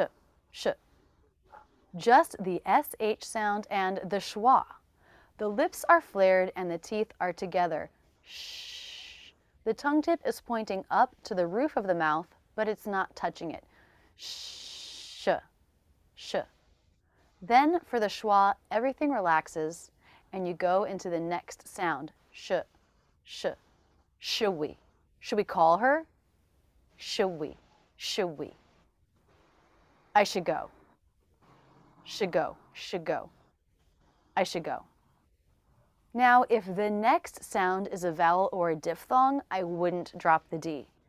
It would be too unclear to go from the schwa into another vowel. So for should I? For example, I make a really quick flap of the tongue for the D. Should I? Should I say that? Should I try it? Should I call him? If dropping the D feels like too extreme of a reduction for you, you certainly don't have to do it. Just keep should unstressed really quick. Should. Now let's look at could. The K sound is made when the back part of the tongue comes up and touches the soft palate in the back. K, k, k, k.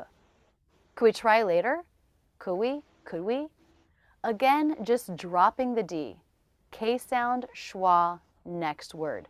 Could we? Could we? Saying it with a D when the next word begins with a vowel or diphthong. Could I? Could I come back later? Could I? Could I? So just a nice short could. Finally, would. For the W sound, the lips are in a tight circle and the back part of the tongue lifts. W, w, w. Will we want to do that? Will we? Will we? Will we want to do that? Or with a really quick D sound, where would I go? Would I? Would I? Would I? So you can reduce these words by changing the vowel to the schwa. You can reduce them further by dropping the D unless the next sound is a vowel or a diphthong. If there's a word or phrase you'd like help pronouncing, please put it in the comments below. Don't forget to sign up for my mailing list by clicking here or in the description below. Okay, that is it. Okay, this is interesting because it's phonetics. Esto es una clase de fonética. Habrá palabras como el schwa o cosas por el estilo que tal vez no entendemos, pero es interesante ver cómo se pronuncia. Y vea que ella hace la aclaración, dice American English. Ok. American English, ellos los sonidos los unen, los botan, los quitan, ¿verdad? Pero si va a Inglaterra, posiblemente le digan así, no se dice así, ¿verdad? So it's different. Pero sí es interesante ver cómo son los sonidos. Si se dan cuenta, el inglés se habla no desde aquí, ¿verdad? Se habla con toda la cara. Porque no es lo mismo decir sheep que sheep. No es lo mismo, ¿verdad? Entonces, la boca, los labios, la lengua, todo va ahí. Todo va dentro de la pronunciación del inglés. ¿Qué entendimos acá? ¿Algún comentario?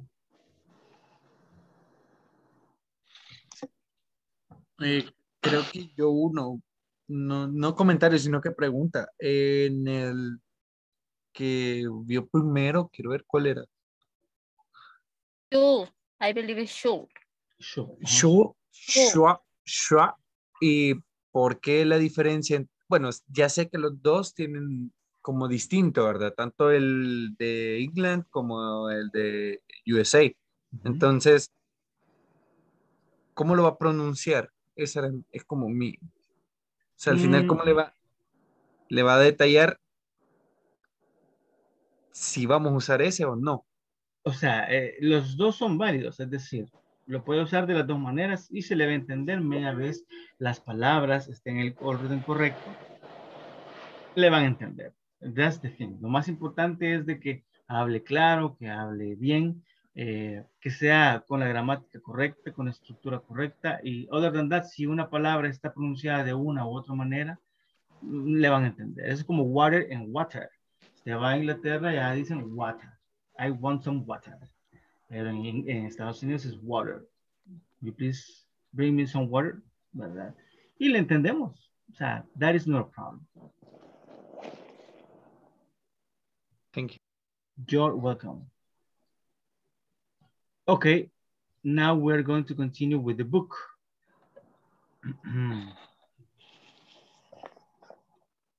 We're almost done here. Let's see. Ok, acá tenemos ya parte de lo que estábamos viendo ahí. How to use would like to and we're going to repeat. Vamos a repetir para ir desarrollando la lengua. How to use would like to. How to use would like to. Use would like to say.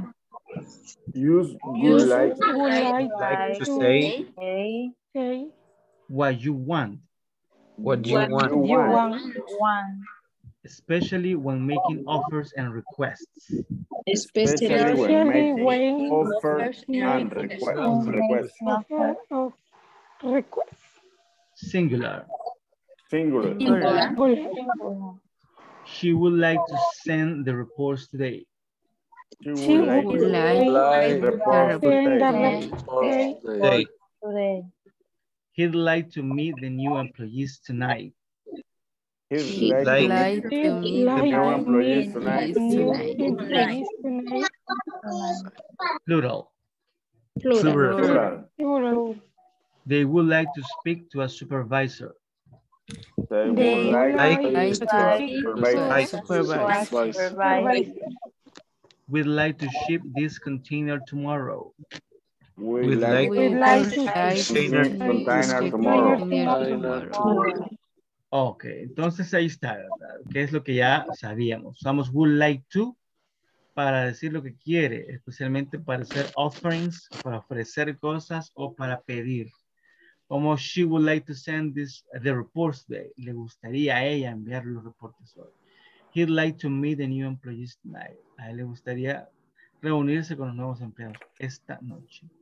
Igual con el plural, they would like to speak to a supervisor. Vea la preposición es to, no with. No es con un supervisor, sino que a un supervisor. To a supervisor. That is important. La última, would like to ship this container tomorrow. Ship, ¿qué es ship? Es como enviar. No. Enviar, very good, enviar. Entonces, would like to ship, a nosotros nos gustaría enviar este contenedor mañana, ¿verdad? Porque si no, nos cae la multa y nos regañan. Entonces, esto es algo que ya habíamos visto, pero igual, ¿tienen preguntas, dudas? Recordemos que usamos to con verbo, ¿verdad? Cuando tenemos un verbo luego del like, entonces vamos a usar to y el verbo. Si no es verbo y es nombre, simplemente va el nombre. Por ejemplo, she would like a hamburger. Teacher, y si en lugar del to llevara with a supervisor, estaría mal dicho. Está mal dicho. Ah, siempre tiene que ser el to. La proposición correcta es to. Para dirigirse a alguien, al hablar. Ajá, cuando está hablando de hablarle a alguien, cuando se ocupa el verbo speak, es to a supervisor. Sí, por ejemplo, yo quisiera hablar con él, I would like to speak to him. To him, ajá, en ese caso sería to him. También puede ser with en otras situaciones, pero eso lo vamos a ver más adelante. Thank you. You're welcome. Más videos. Nice. Let me check if it's possible. I'm gonna do this. Veamos si no es de call center. Yeah, I want to check first. El otro era bueno, fíjese, pero es muy largo, 10 minutos de... Ese era de HP, cómo configurar una impresora. Entonces, I believe it's too much. So, that's why we didn't watch that one. Pero igual si ustedes lo quieren ver, lo pueden ver también. Okay, let me check this.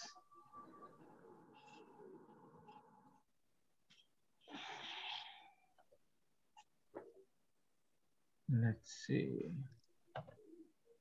En call center ganan bien. Sí, hay gente que se echa sus 3,000 pesos ahí. Sí, ahí hay, no crea. Yo cuando me retire en un call center voy a ir a trabajar.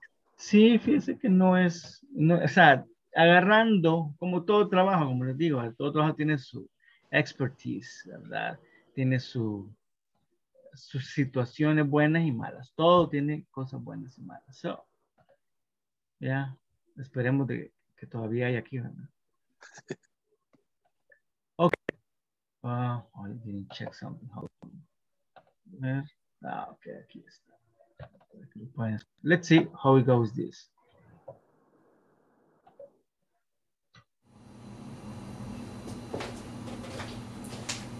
Hi, I'm Rebecca, and today we're going to start the first of a series of videos on polite English, okay? These are some simple ways in which you can sound a lot more polite and cultivated and educated in English, as I'm sure you want to be able to do, all right? So let's see one very simple way in which you can do that.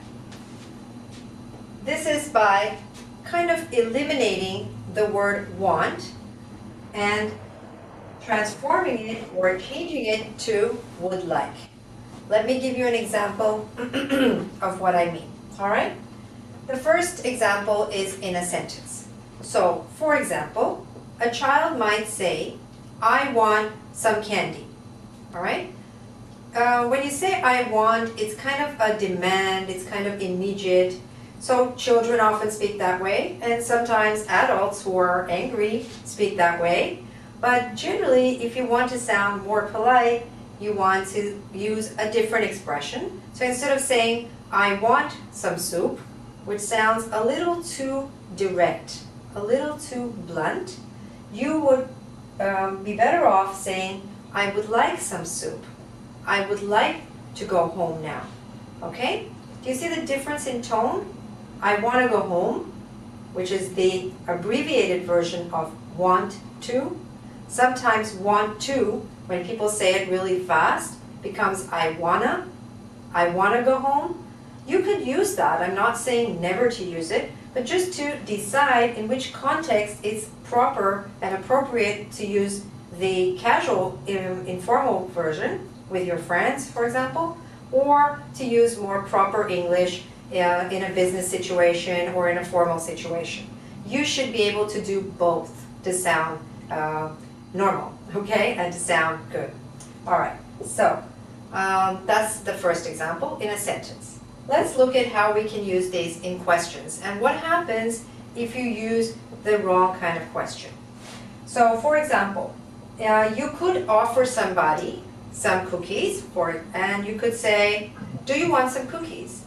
Now, there's nothing wrong with that. It's all right, but it would be a lot nicer and a lot more polite to say, would you like some cookies? Would you like some cake? All right? That's when you offer something to someone. Would you like instead of do you want? Now, I know that some people might be wondering, but you know, I can't keep saying would you like. Well, you can. And it also depends who you are, what kind of person you are, what your personality is. Some people are just more informal, and so they might prefer to use do you want.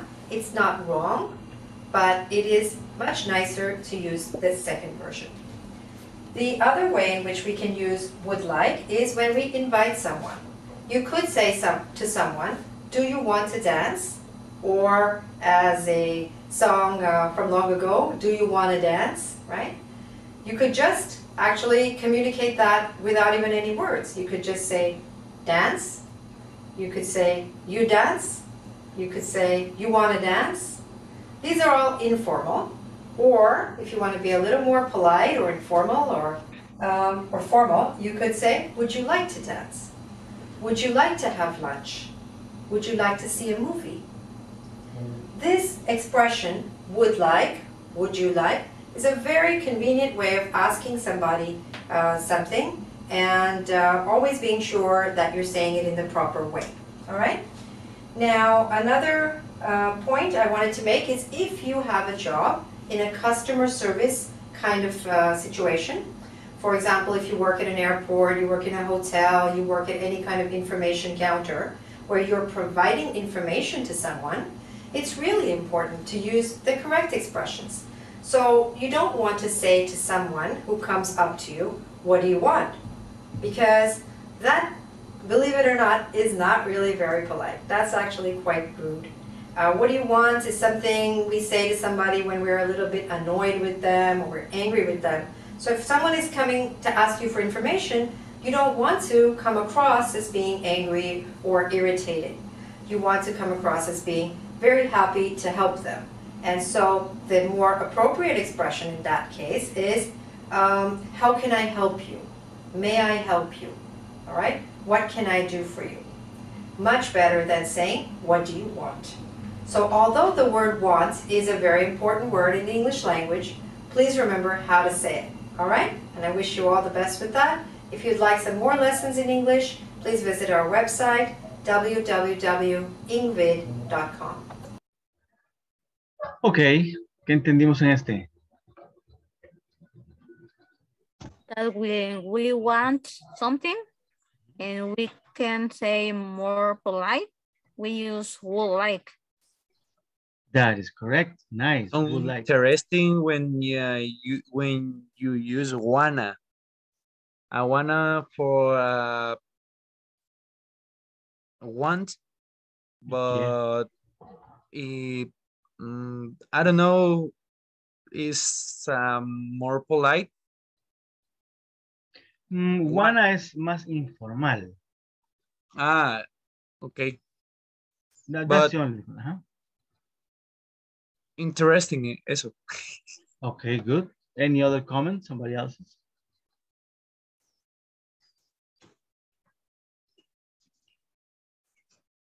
Creo que la parte más importante es cuando ella dice de que sí. Nosotros en español decimos querer, ¿verdad?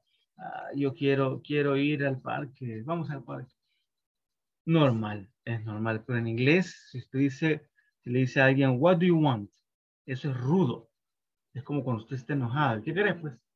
Así se oye el what do you want. Que nosotros en español lo usamos normal. ¿Qué quiere? ¿Qué necesita?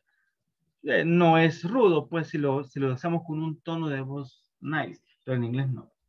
En inglés, el what do you want es cuando ya tenemos confianza o es alguien que llega y nosotros no queremos hablar con la persona.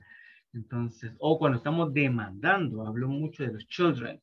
Un niño llega y dice, I want candy, I want some candy. Quiero dulces, démelo ya. No correct. No es correcto. Es mejor decir, I would like some candy. Eso es mucho. De hecho, decía que en ocasiones puedes utilizar no want para situaciones laborales en donde estabas teniendo como una reunión o de negocios, decía business, no sé qué, que tenías que usar como para escucharte un poco más, o sea, más formal, era el would like, would to like. Sí, es que ese es el problema. La situación es de que a veces cuando ya lo comparamos con el español y si lo queremos usar de la misma manera, sometimes it's not possible. O sea, las palabras existen, las frases existen. Usted puede decir yo quiero pizza, ¿verdad? Pero no es una manera correcta de pedir. I would like to have pizza. Would you like pizza? Yes, let's have pizza. Entonces, pero aún en español podemos utilizarlas, ¿verdad? O sea, sí. ¿te gustaría que te acompañe o querés que yo te acompañe o cosas así? Ajá, la verdad ¿Querés que te ayude o me puedo ofrecer para esto? ¿Qué sé yo? Ajá.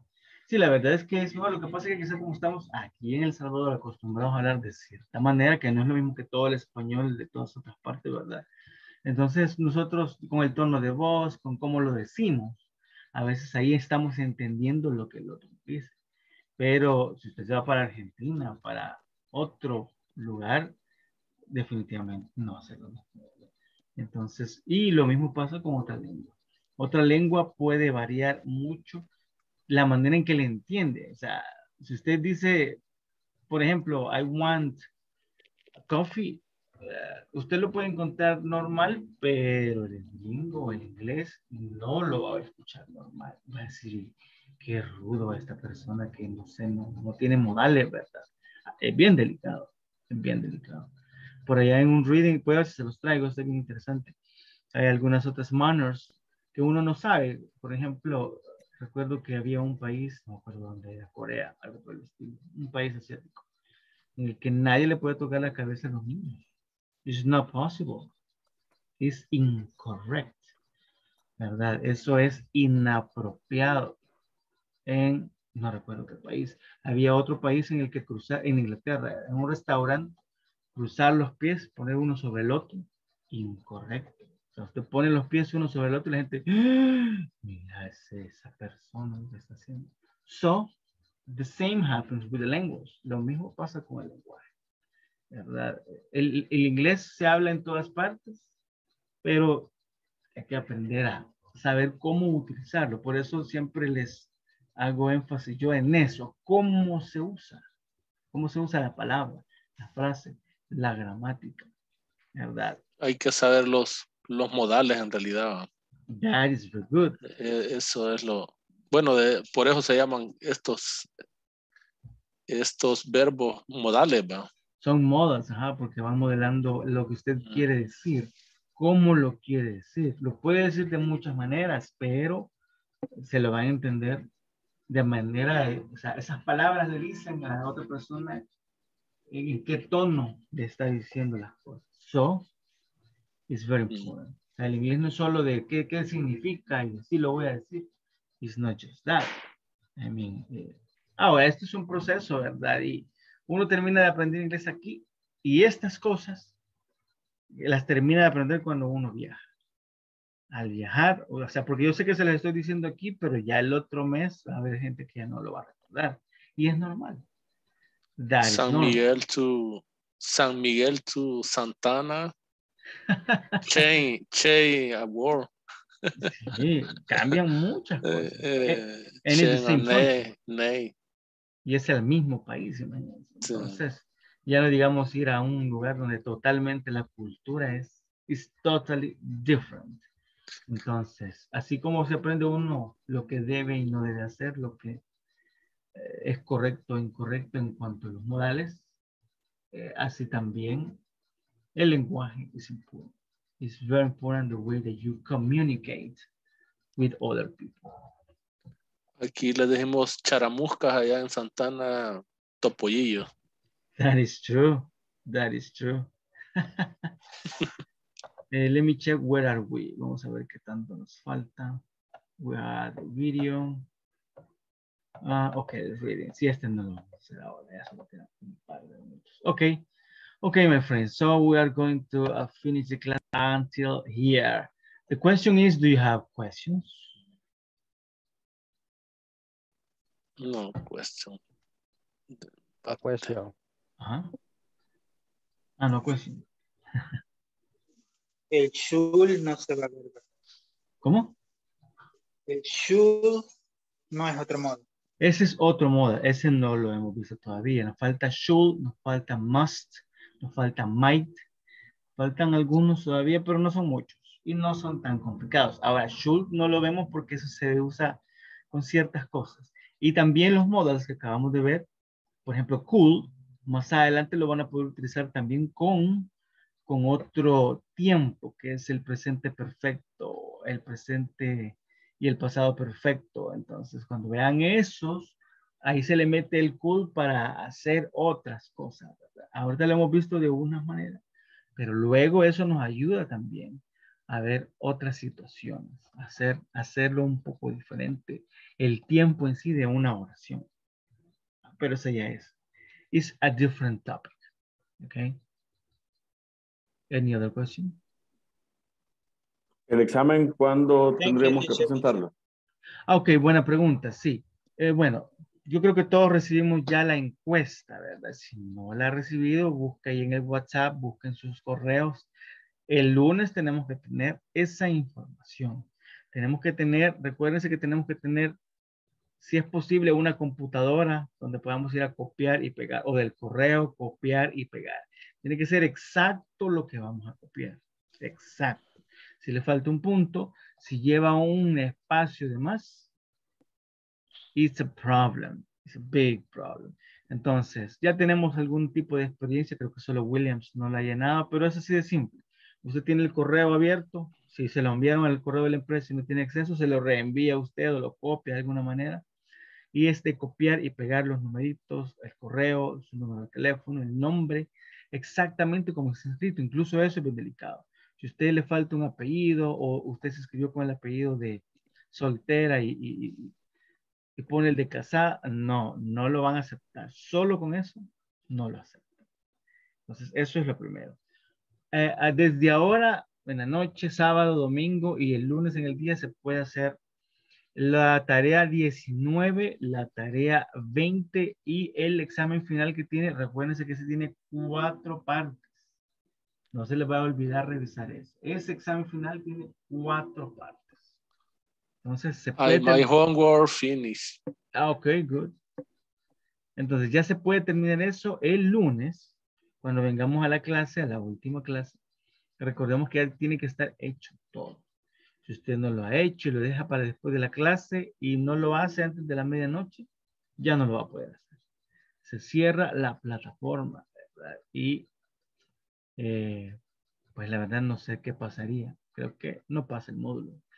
Así de fácil. Y entonces si no pasa el módulo, no tiene la otra beca. Entonces es muy, muy, muy importante. También recuérdense que la encuesta la vamos a estar haciendo el lunes. La clase va a iniciar normal a las 8. A las 9:30 vamos a iniciar la encuesta. O sea que tenemos chance de practicar, terminar el libro, platicar, que es algo que vamos a hacer en las últimas sesiones, ¿verdad? Para ver cómo usamos la gramática, cómo nos desenvolvemos. Y luego a las 9:30 ya tenemos que tener listo de dónde vamos a copiar y pegar todo para hacer la encuesta lo más rápido posible y salir de eso. Porque si no terminamos eso, recuérdense también otra cosa. Recuérdense que al terminarla, hay que tomarle un screenshot y mandarla al grupo que ya terminó. Cuando dice gracias, ha sido enviada su información, hay que tomarle el screenshot o una foto si usted está en la computadora y mandarle. Y hasta que termine el último, terminamos la clase. ¿Verdad? O sea que si a alguno se le traba ahí el aparato, el device, y nos llegan a las 10:30, aquí vamos a estar. So, be ready, please. Stephanie tiene una pregunta. Sí, solo una vez.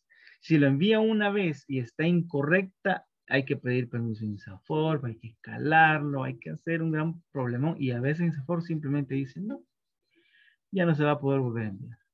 Sorry, ya no hay beca. Entonces, por eso es bien delicado y por eso se toma el tiempo inglés corporativo de hacerlo en la clase. Sería como fácil decirles, llenen la encuesta, vean este video, así se llena, and that's it. Pero ya ha habido muchas situaciones en las que una u otra cosa pasa. Entonces, para evitar contratiempos o que se pierdan becas, we prefer to do that. So it's very important. ¿Alguna otra pregunta? Yo ya le llené una encuesta que me mandaron ahí de...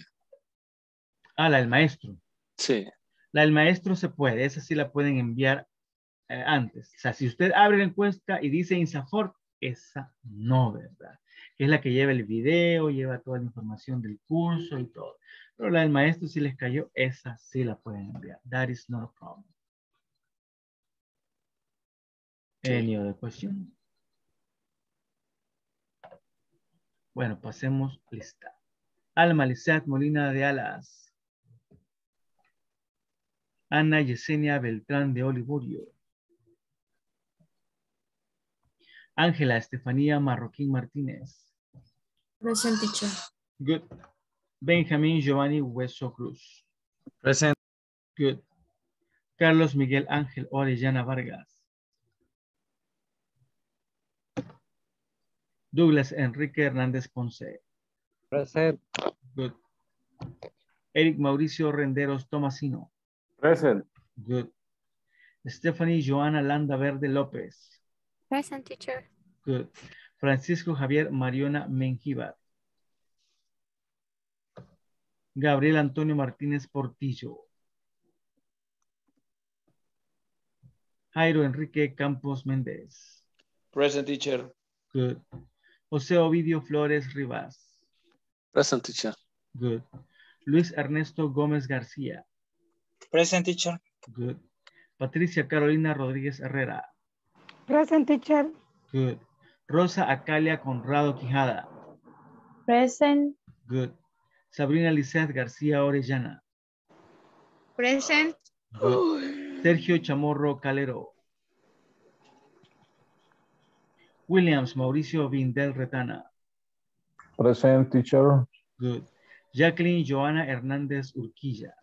Here, teacher. Good. Zulma Yaritza Oliva Córdoba. Present. A usted le toca ahora el 101, Zulma.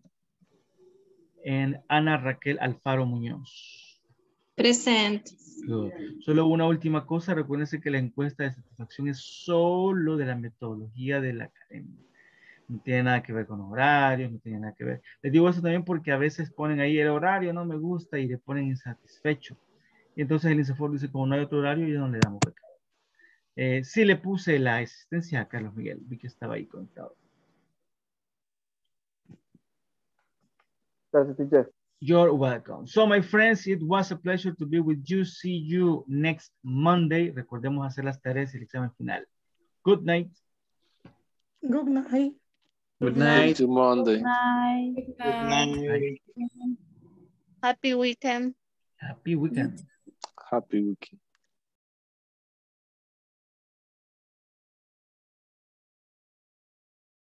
Hello, Yaritza, how are you? Hello. A little tired. Me too, you know. Right now, I'm going to sleep and sleep very well. Bueno, ustedes más o menos ya tienen experiencia de los 101. La primera pregunta es, ¿cómo siente que vamos? ¿Siente que va avanzando? ¿Siente que ha aprendido algo de este módulo?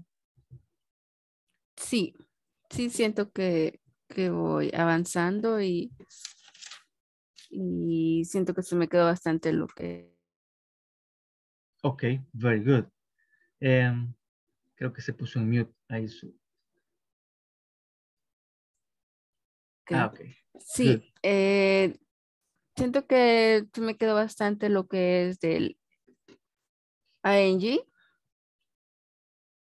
Okay. Para futuro, que se puede ocupar como por ejemplo, I am working tomorrow, o I am busy my family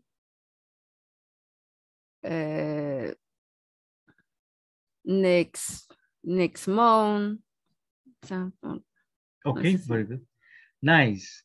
Y ahora, ¿tiene alguna pregunta, duda con algún tema que quiere que reforzamos? ¿Le vuelvo a explicar? A ver.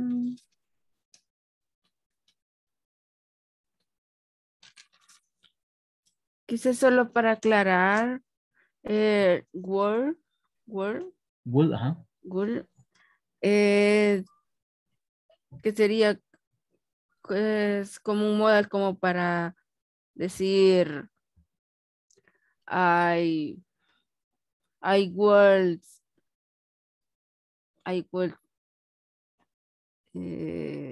travel in San Salvador tomorrow. Sí, recordemos que se ocupa más que todo para requests o para offerings. Entonces, cuando usted ofrece algo es, would you like some pizza? O cuando usted hace un request, I would like to go to San Salvador tomorrow. Algo así sería.